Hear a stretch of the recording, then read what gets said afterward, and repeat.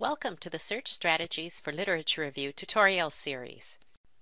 The goals of this tutorial series are to provide context for literature reviews that you will be undertaking as you continue your undergraduate and graduate programs. We'll address the foundational skills of accessing information using effective, well-designed search strategies and the most appropriate information sources. We'll focus on search strategies that will guide you to recognize the development of scholarly research on your topic or in your field.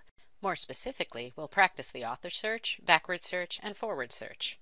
Writing a literature review is an inevitable part of being a student, scholar, or researcher, so before spending hours of time searching the literature, it helps to understand what a literature review is and why it's important. You may have to do a lit review as part of a course assignment, or perhaps as a capstone project, or later on as part of a master's thesis or dissertation.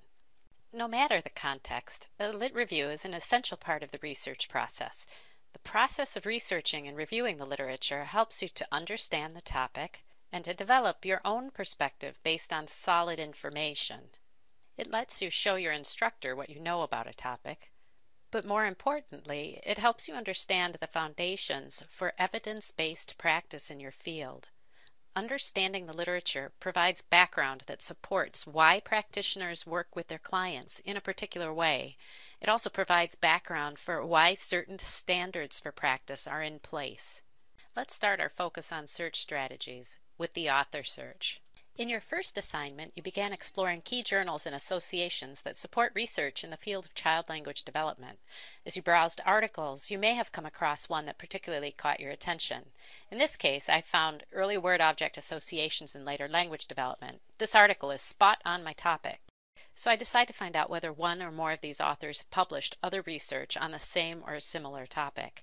When multiple authors are listed, the order doesn't always mean much.